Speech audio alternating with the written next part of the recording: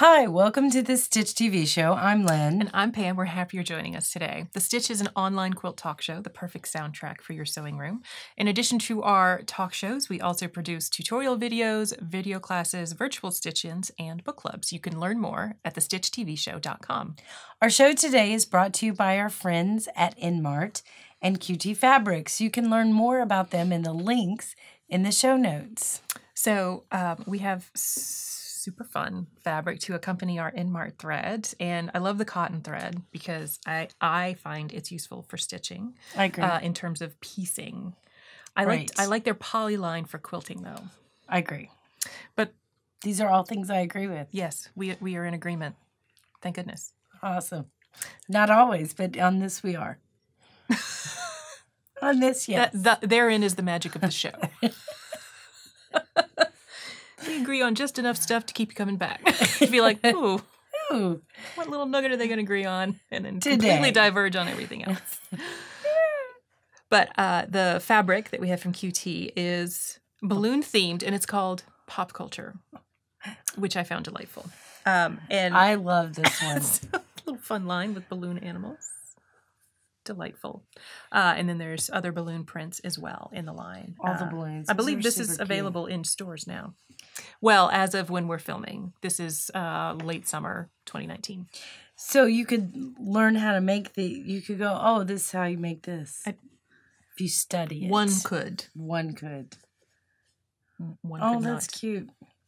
Well, when you go and you watch these balloon artists, oh, did I tell you, like, we went to the Georgia State Fair, and they had a whole carousel made out of balloons. Like, life-size carousel with the horse and the unicorn, and it was incredible. I think I have pictures somewhere. Did you tell them that we have this awesome fabric? No, but this fabric would have been great with it. It was just really cool. Anyway, who's this by again? This is Monica Zhu for QT Fabrics. Okay. I just missed that. So today we're going to be talking about hiring long armers and not long arms and designing quilt patterns. We're joined by the lap size quilt pattern that accompanies the Prefuse applique kit, Screen Time, and you can find the kit in our shop at shop.thestitchtvshow.com. Yes, I thought the balloon animals were a nice compliment to kitty cats. Yes. So on my TV show, this is related to our Saturday morning pattern. And the one that Lynn did had cartoon novelties, fabrics on the TV. Right. On mine, I'm watching the Animal Planet channel or something because I have all animals. I thought it was funny because it was like mostly cats, but things that cats watch. Owls, birds. Giraffes. Fish. There's giraffes down at the bottom. Butterflies. These are all things I think cats get fascinated by. The giraffe threw me off. I was like, I got all the others, but that one. So you have to know one of my cats to understand that. Okay. So I have a cat, Morelli. Bless his heart. He's brown tabby. It's not the brightest breed.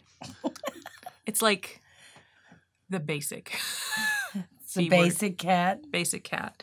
And he, like, no matter what we're watching on TV, if he is in the living room with us, he's, like, planted on the arm of the couch, and he's just, like, watching the TV. That is amazing. Oh, yeah. And we have pictures of him where, before we got a sound bar that sat below our TV, ours is kind of mounted on the wall, and it's over our mantle. And so he would go sit on the mantle, like, right on the TV, and just, I got a great picture of him, like staring down C-3PO because we were watching Star Wars.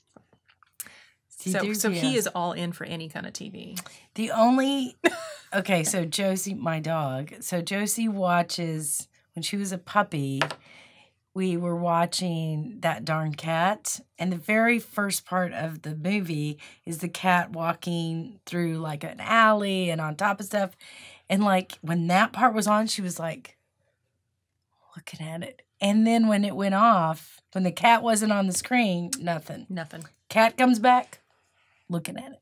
So that was Josie. So that's her favorite movie, That Darn Cat. There's the Haley Mills version, yes. Not the newer version with Christina Ricci. I heard over here from production support. Anyway, there's a whole series of YouTube videos and for video catnip that the shelter that I sometimes volunteer for, Good Muse, will play for the shelter residents. And they've got a TV, and then they have with this fish on it, or with fish, bugs, mice running around, and we have this. It's stadium seating, literally. It's like a 3-level bench, and there's like cat beds on it, and the cats will just be like watching in front of the TV. It's like awesome.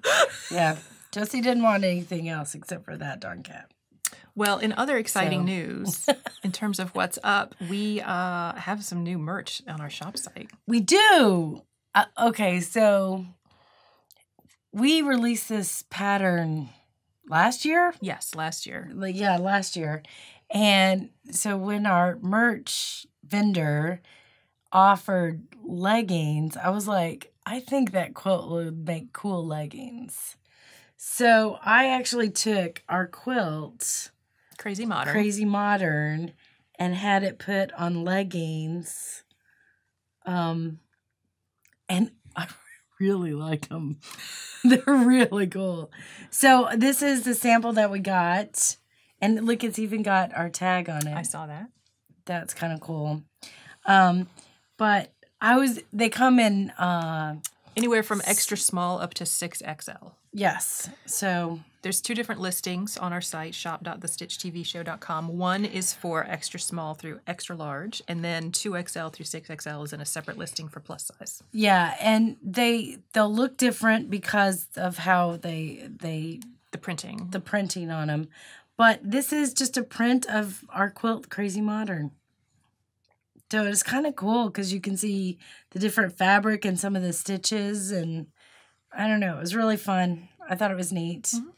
Mm-hmm. So check that out. Delightful. We've already had somebody order them. So and there's also a skater dress, like a tank dress with the flared skirt, I guess. Right, and I put the same quilt on design. That too, just because it's got a lot going on in it, and I think it was kind of fun. So, I ordered the dress for myself. Mm-hmm. So that's what I'm gonna use to lecture in, like, because it's kind of cool.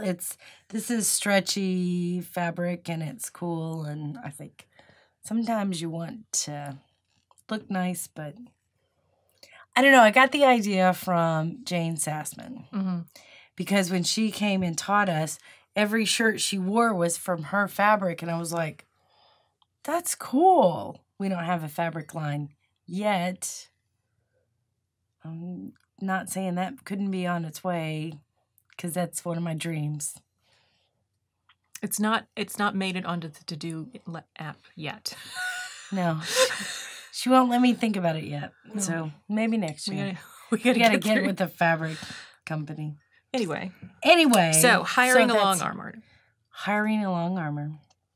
Have you ever hired a long armor? Yes. How'd it go? Went okay.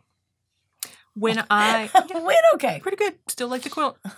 So I was looking specifically for an all-over pattern on a king-size quilt because I knew it was a quilt that I was not going to want to tackle on my home machine. At the time, I only had my Janome, which has a 9-inch throat space. I didn't have my Sweet 16 yet. So I was like, ooh, that's a lot of work. Let me quilt by check. That is a lot of work. Yeah. So it's actually a friend of ours was a long armor, and I booked her services. And so when doing that with the all over, you pay a certain rate per square inch. And for a king size quilt, it's not cheap, but it was worth it to me to not have to find a place big enough in my house to base that quilt, and then actually try to wrestle it through my own machine. Oh, it is wrestling. Yeah. Quilt wrestling. So I've hired long armors before I had mine, of course. I hired a couple of long armors. It went great. I think the thing with hiring a long armor is look at what they've done. Mm-hmm. Samples of their work.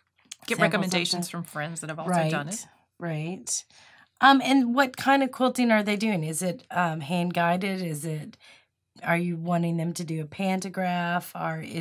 Do they have a computer? computerized machine. Yeah, because those can do different things that maybe you'll be picking out a pantograph. And sometimes I think that's hard for people to imagine what that looks like on their thing. Are you doing custom? Be willing to pay. Oh, yeah. Be willing to pay big bucks if you're doing custom. And I think they're worth it. Very worth it. They enhance the quilt in ways that, you know, if you're not, they make it a quilt. Longarmers make it a quilt. It is just fabric and batting before you let it get quilted. That's what makes it a quilt. So how do you go about finding a Longarmer? Go to shows and see who's listed as the Longarmer. Ask your quilt shop, local quilt shop, who's a Longarmer. Ask other friends and guilds who's a Longarmer. I promise you they're around. You can find some online. And honestly, there are people I know that ship quilts to other states because they like the way this person quilts, and they hire, you know, big names to do it. And I also know that there are online shops that you can send your quilt to. You can send your quilt to like big company. I think Missouri Star has a long arming service. And they'll do long arm stuff for you. But gosh, stay local. I mean, not to say that if you don't want to do that, that's fine. And if that's you don't have anybody local, totally do that. But I just am all about supporting the people in your area. And yeah. What I appreciate is you have a relationship with them. Well, finding someone that you can work with and you both grow your skills at the same time. Right. Which has kind of been our approach to sponsorship of like, who do we want to work with in the quilting industry? Right, yeah. And I like that approach for long armers too, because lots of times long arm businesses start because a quilter's passionate.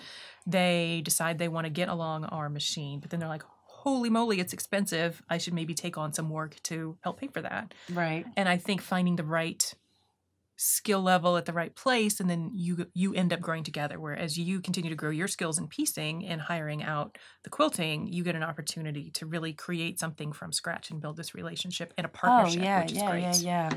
Yeah. And then ask them, once you establish that relationship with whoever you're working with, ask them what they need. Because most long armers will tell you, I want so many inches on all sides of the quilt. For the backing to be bigger than the top and the batting. If you have artwork on the back of your quilt, ask if the long armor has ever done that before. Ask them if they understand how to place that, if you want it in a certain area on your quilt.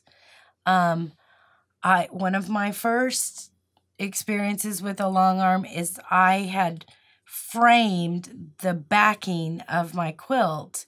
Well, when she loaded it, she didn't load it centered. She loaded it as close to the top of the backing that I gave her, so it cut off the bottom frame when she was done quilting it.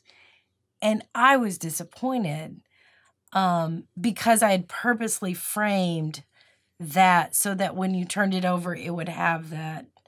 So if that's important to you, to have those types of discussions with your long armor, and that's a skill that the long armor needs to have. And if they don't have that, then, you know, maybe that's not what you want to do with that long armor. Or if they're like, I can figure it out, or, you know, be willing to risk that kind of stuff.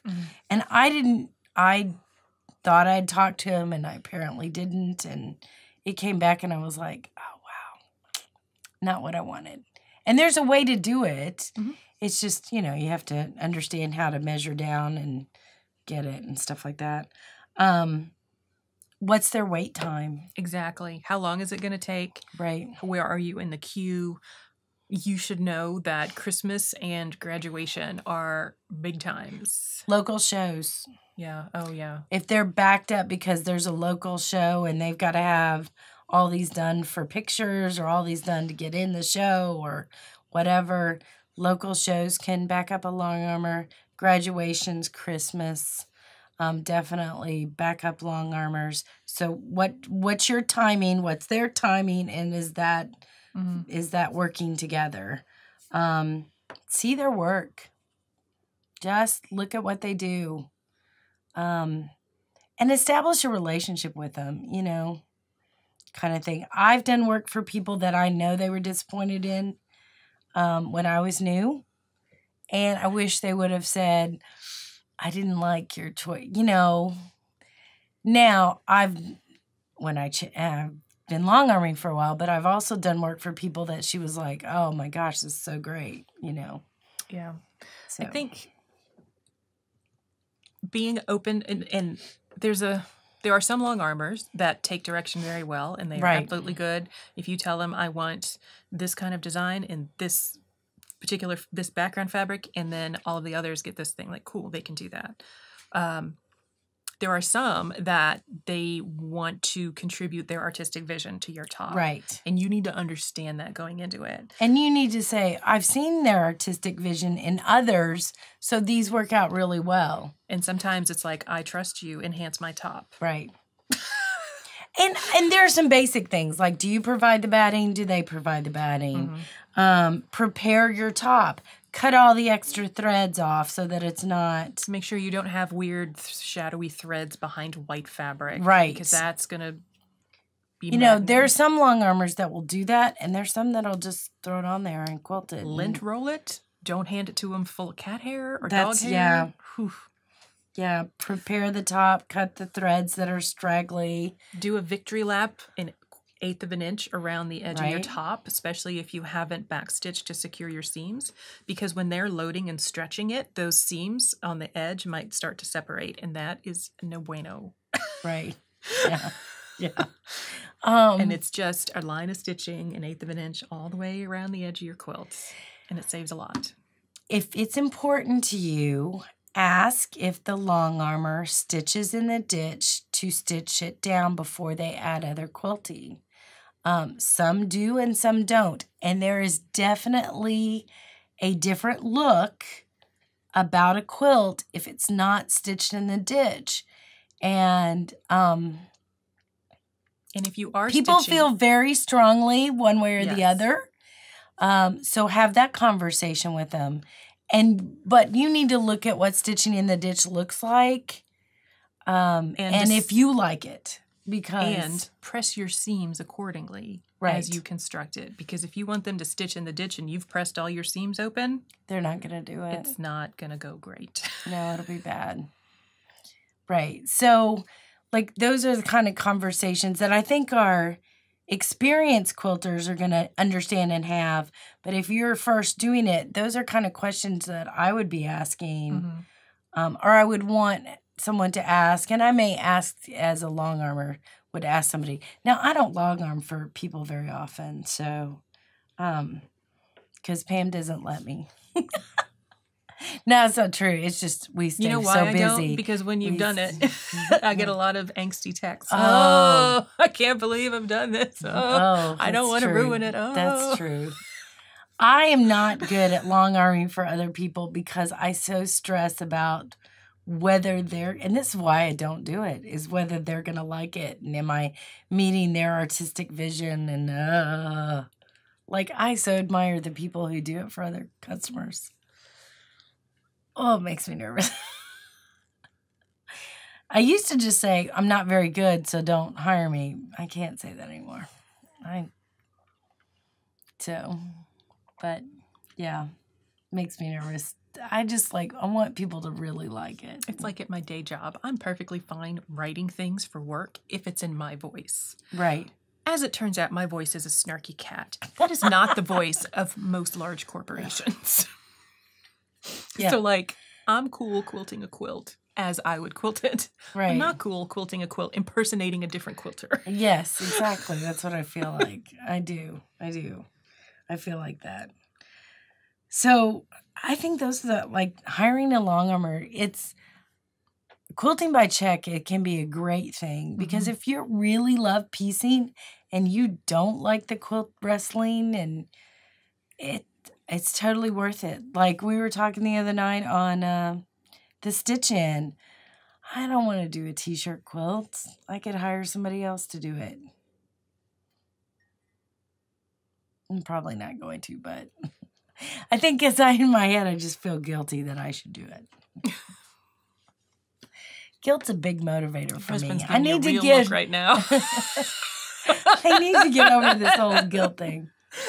So, anyway, I don't know anything else. Do you know other things about long armors? Understand the pricing. When you're doing an all over, it will be good. priced per inch. If you're doing custom work, it will typically be done by hours. Mm-hmm. And then understand, are there surcharges for thread? They Batting. will have a default batting. You are usually more than welcome to provide your own batting, but make sure it's the size that they request to accommodate their setup. And Some of them will put the binding on too for you. Stitch it on. Yes. Along the edge. Right. Yes. So I've mixed feelings about that. If it's really square and you did a good job, then you can do that. Have an understanding that if your piecing is not perfect, and classic examples are a Lone Star that may have a B cup in the middle instead of a nice flat middle, that your long armor is going to struggle a bit to accommodate that. Likewise, if you got wavy borders where your borders are a little bit longer than your center, but you just pieced it on there anyway and kind of stretched it, like that may cause some issues. And it then will cause this. Not may. It will. And cause if you admit, issues. like, if you admit up front, like, I have issues with my borders, they are usually willing to accommodate. Be like, oh, well, do you want to have it be like tucked? Do you want, like, they have different coping mechanisms for accommodating that. So, and some, they're so good at it, you can't see it. Exactly. So just have an understanding, acknowledge where you're at in your own quilting skills, and accommodate as best you can in this relationship. Which, that's when you want some of the stitch in the ditch to happen. Because if you've got fullness, they can. Honestly, one of my very first quilts that I had a long armor do, I put on the border and I didn't know how to put on the border the right way. She called me up and she said, I'm going to take your border off and re-put it on for you. And this is how nice she was. I said, really?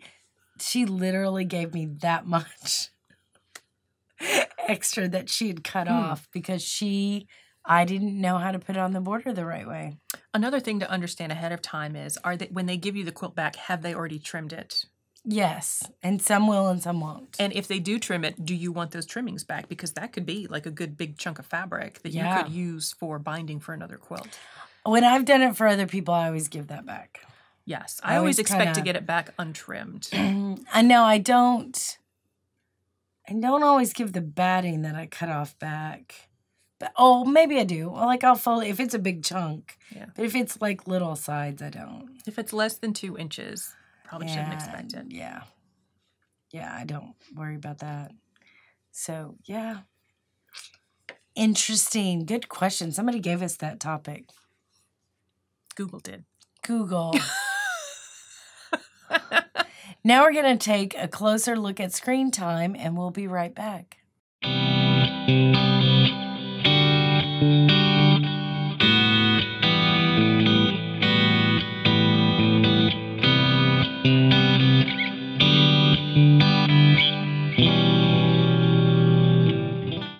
Hi, we're back, and what we're going to look at now, or talk about now, is designing quilt patterns. And writing them, which I think is infinitely more challenging than just designing quilts, because, like, woo! You do have to tell people how to do it. Here's a picture. So as desired. Doesn't work. No. Piece as desired. Nope, not at all. Oh. And we joke because we've actually seen that in a book. And our friend who's in this room with us had that as instruction and was just like, what? Piece as desired. Study layout to determine how it goes together. It's like, what? That is not a good pattern, y'all. That makes sense. It's not a good pattern. Okay. So we've got a number of these under our belt now. We've done a few. I think we're up to 25. If you look at our Really? shop in the digital quilt pattern category, it says 26 because one's the project sheet for Sawtooth Stars, which is a Oh, little right. different. Yeah. So, y'all. That's crazy. I Yeah. can't. Yeah. I think we work well together because I think designing takes on a whole kind of it's easier to design a quilt in, like, I use EQ8. As do I. We both use EQ8. We should let EQ8 know we use their product. And it's really easy to draw a block or put some fabric in the block and then like put it on a grid and oh my gosh, there's a quilt pattern. And I can design quilt patterns all day long. Not all of them are great. When she gets my EQ8 files, I'll have 15 quilts in the file that I have gone through and gone, I may have started here, but there's like, oh, wait, what if I add this or flip this or turn this or change the color here or do this?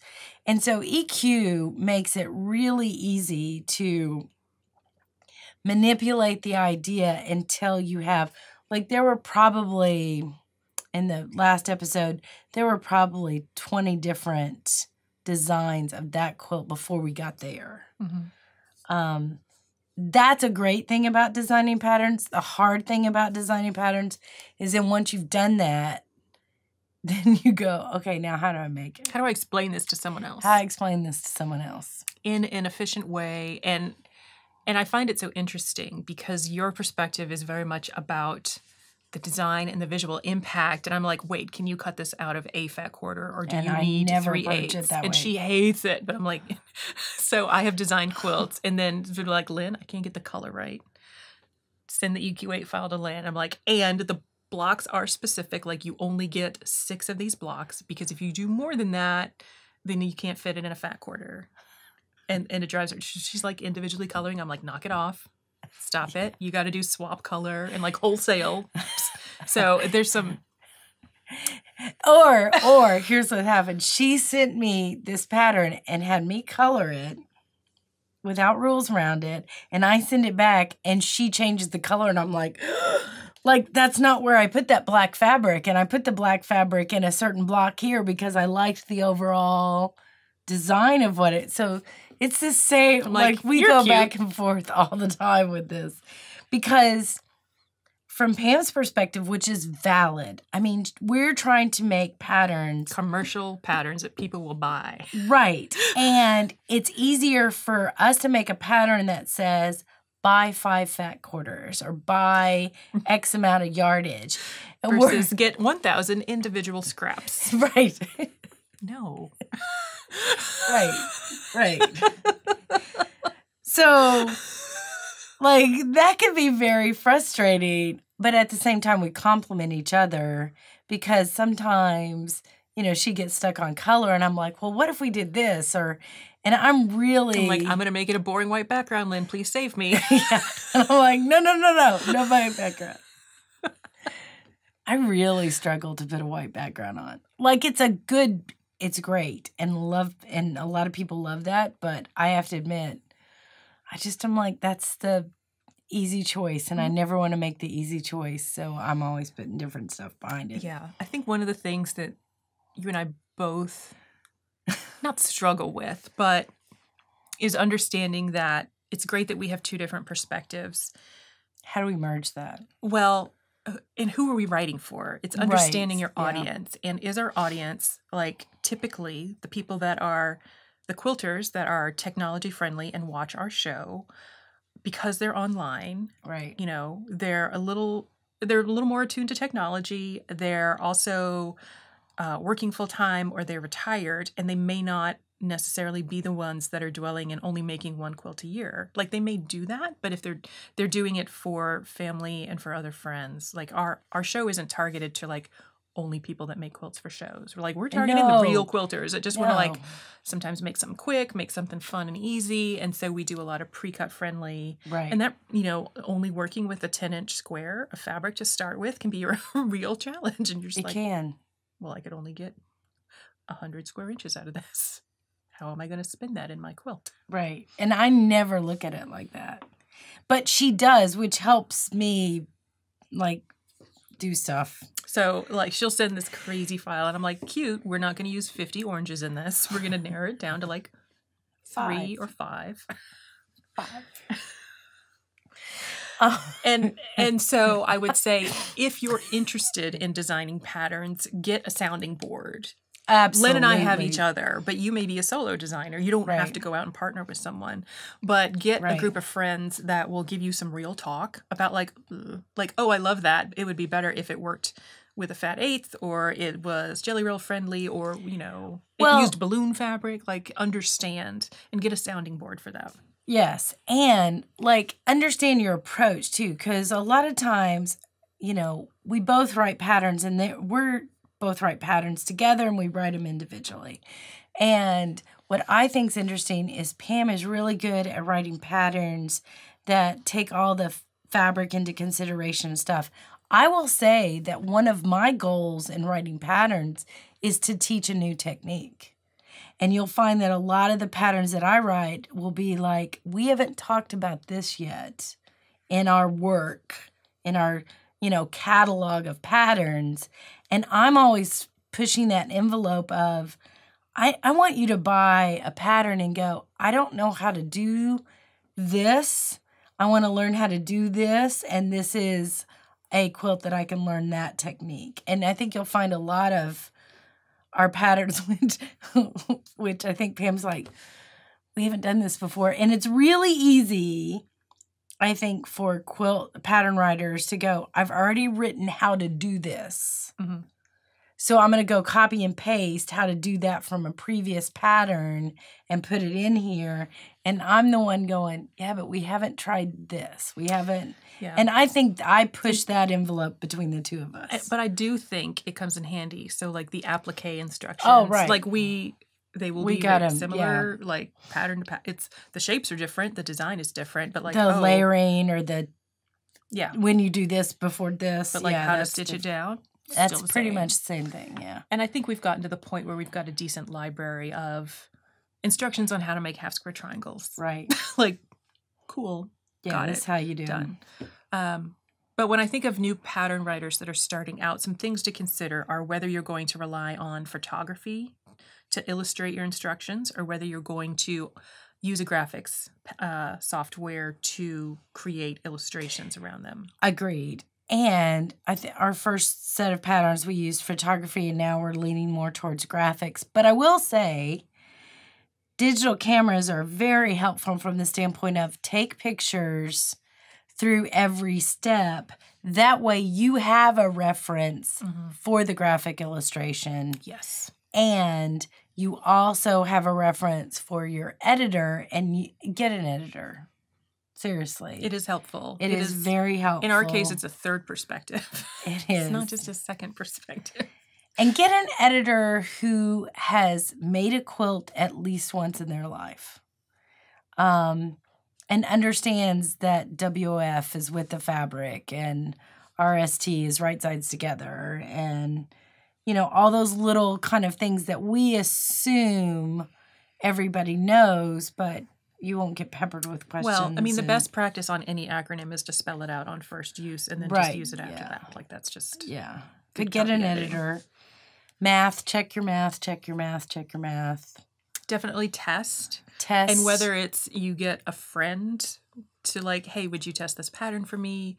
And they go and make a version of it. And then, hey, great, you've got now another sample to show, to be like, oh, look how it looks with different fabric, which is always helpful. Well, and just like what you were talking earlier, I think it was the last episode, but you were talking about, I have 4 different ways to do sew and flip. Mm-hmm. So sometimes method 1 works in this pattern. Mm-hmm. Method 2 works in this pattern. So, you know, like there are lots of different ways to make half square triangles, but sometimes this method uses the fabric more efficiently for the pattern, or, you know, I need the same fabric so I can use triangulations kind of technique where it's paper piece and get 20 at the same time instead of whatever. Make a sample, make test samples, make a test block. When it comes to formatting too, if your goal is just to sell in local markets, maybe your local craft show, local quilt shop, the quality of pattern that you want to put forward is different from if you're expecting to be picked up by a big distributor. Right. And I think there are expectations that the distributors have because they are trying to make money as well. And so they want the best looking piece that they can get to sell to quilt shops and their customers. And so you may want to pay someone to do professional layout. That's something that we do. I think the level of graphics speaks to a level of professionalism. So there's an expectation that we are a company. This is a business for us. I think the platforms that used to support the burgeoning quilt pattern designers, it's a little dicey right now. It is. Craftsy used to be that market. Etsy still exists for that, but they've had some changes in policies that may make it not cost effective. You can set up your own shop, but again, if you're just getting started, it's a big software and learning investment to figure out the tech to host your own quilt patterns. And sell PDFs online. If you're trying to get in with a distributor, you're going to have ISBN numbers, and you will have to invest in those. So that's something that I think as we were starting this, we went, wait. We have to pay $90 to get barcodes or whatever amount we paid. Yeah. And yes, you do. You have to have the barcodes, or you won't get picked up by a big distributor. So that's kind of important. I want to go back a second, though, and talk about what's the spark? What's the, like, when we're designing a pattern, like, where do we start? Like, where do you start when you're designing a pattern? Like, I know my answer, but where would you start?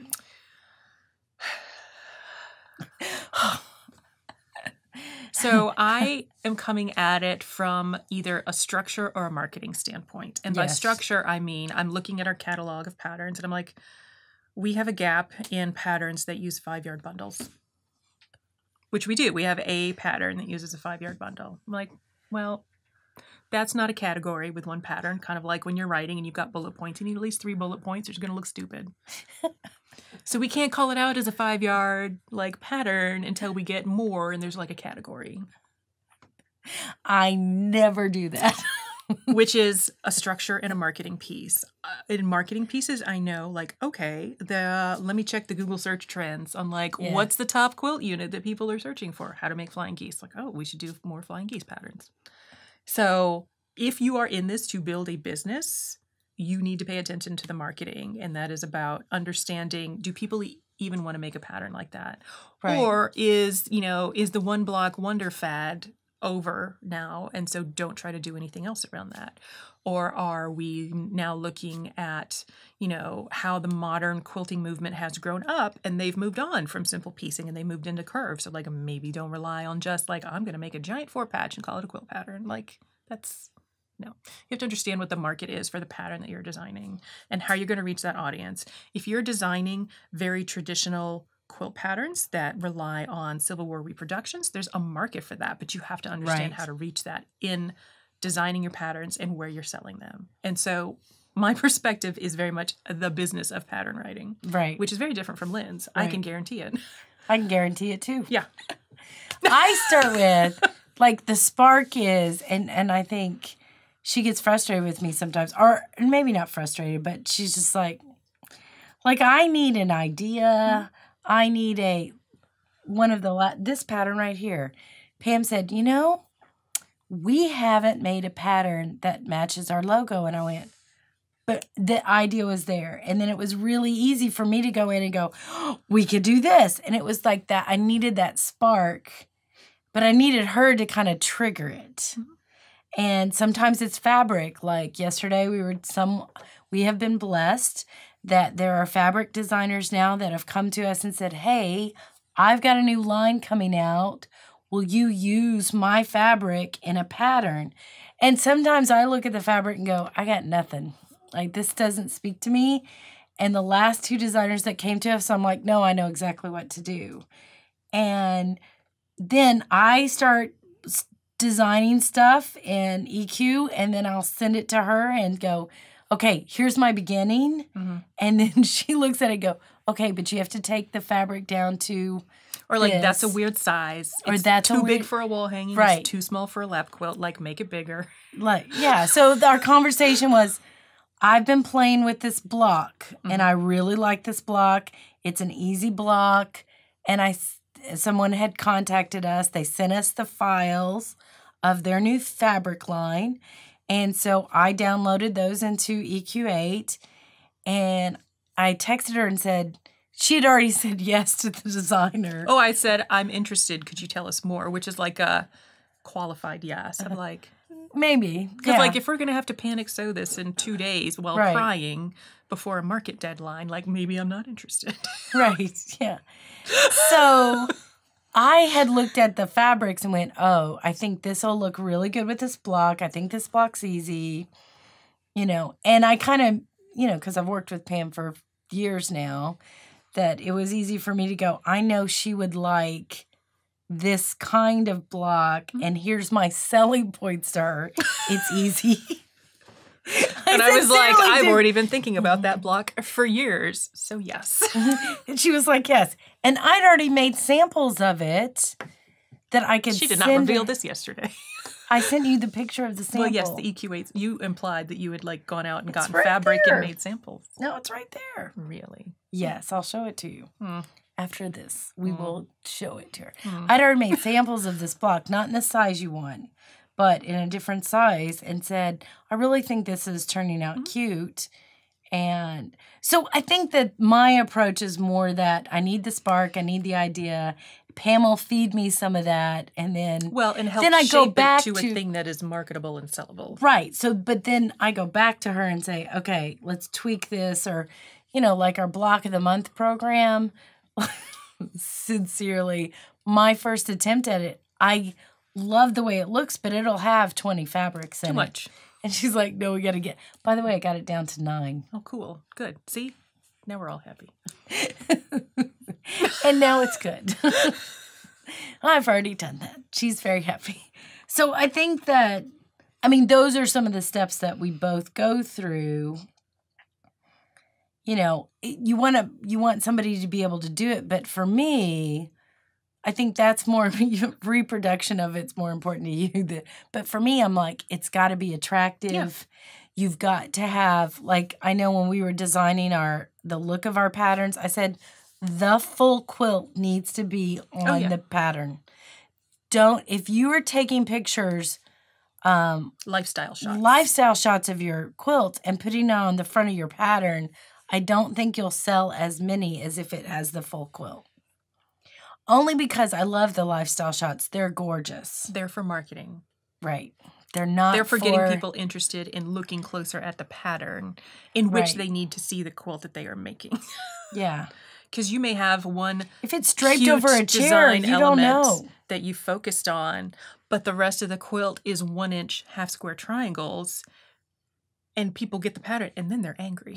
And you don't want angry letters. No. You do not. Angry letters. And check your math, check your math, check your math. Don't put patterns out that, and try not to put patterns out that, have buy 5 yards and you only use 2. Oh, yeah. That's not fair to the consumer. You should only have to buy 5 yards if it's like a whole cloth or a backing. Yeah. Well, but when you add up the whole thing, right? Yeah. So just check your math. Get a great friend. Understand why you want to design quilt patterns. Right. If you're legit trying to build a business, everyone has to start somewhere. But be mindful of, you can't do a quilt pattern design business with one pattern a year. Mm-mm. You gotta do more than that. And can you sustain that? And if you're doing it as a hobby, like, totally cool. Like, do it, design for your friends, offer to set up a Block of the Month program for your guild, like, dip your toes in that. Right. And start to build a reputation that you can carry forward and turn into an actual business. Right. But if you're just designing patterns, you're like, I just love making stuff for my friends so they can use it. Like, cool, do that. You don't have to be picked up by a distributor for that. There are a lot of people that just publish online. They design quilt patterns as through a blog, and maybe their blog is supported by, Google Ads or other advertising, and that's fine too. That's also a business model. I think that you can't rely on advertising in that way, and we are big proponents of like value your work and don't work for exposure. But a great way to dip your toe in it is to reach out to fabric manufacturers, and you write patterns for them for upcoming lines that they will produce as free sheets. And there's mixed feelings on whether that's appropriate. There are some fabric lines that don't do that. There's some fabric lines that pay you, which we think they should. Right. I would not offer to do it for free. Don't do it. They should be paying you a couple $100. Yeah. US. I'm not sure about international rates. Yeah. But the rate, for US. Because then they're turning around and giving that pattern away. Yes. And I think you get designer credit. And you can start citing that in your portfolio of works. And don't expect, if you're just starting this, don't expect to work with your favorite designers. No. Don't expect to work with the Tula Pinks and the Kay Facets and the, Anna Marie Horners and if you're just starting, you love those fabrics. I love those fabrics. We love those fabrics. But those designers have a level right now, and if you're just starting, I would be surprised if those top designers will send you free fabric for you to design a quilt for them. And 9 times out of 10, you don't get the fabric. You get pictures of the fabric to load into a software program. So either AI or an Adobe Illustrator's AI or EQ8, and you're going to need to be comfortable in loading those in. Yeah. Because there's a lot of stuff you do before you ever see the fabric, like in real life. Yeah. And I would understand too, like you don't need to have EQ8 to design patterns. I have designed some solely on graph paper. Right. And, used other programs to either, edit photography to make it look good or create illustrations that accompany the pattern. So you don't need EQ8. There's other software available online to help you with that. And it's at the tip of my tongue, but I can't remember the name of it. But there's a number of, software options that you could use to help you design. You don't need EQ8. But it's a great program. Yeah. It's an expensive program, but it is a great program to use if you are designing. And if you're getting into this, it's very common across the designers. A lot of people use it. And if you are truly interested in this as a business, there are more and more education programs about breaking into this market. Tied into Quilt Market is a series called Threads of Success. Right. And it's got 4 different tracks, and quilt pattern design is one of those tracks. And they'll lead you through, I'm sure, not only the design process, but marketing, and all of these accessories, the stuff you need to know to turn this into a business. And if you're a hobbyist, again, that's fine too. There's nothing wrong with that. Yeah. But just know, if you're just a hobbyist, here's what I want you to know. When you buy that pattern at your local quilt shop, there's at least 6 months' work that went into that pattern. From the creative side to the editing to the creation of samples to the photography, the layout. Oh crap, I need to buy plastic bags. Oh no, where do I find a barcode? A lot of panic Googling at 10 o'clock at night. No. Just know that $10 that you're spending to buy anyone's pattern, there's a lot of work that goes into that before that gets to you. And it is very rare to make a living just designing quilt patterns. Yeah. For a pattern bought at a local quilt shop, the designer is probably only making $1 or $1.25. Yeah. Because there's retail markup, wholesale markup. Right. And you have to subtract the actual cost of the paper and the bag and photography and all of that. Right. So pattern designers make about $1. Just so you know. Just so you know. But I mean, I still love doing it. Like we're not quitting.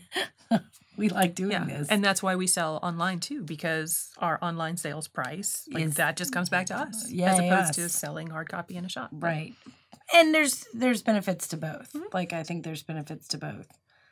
So that's our insider look at writing patterns. There's a lot more to it than I think people realize. Yeah.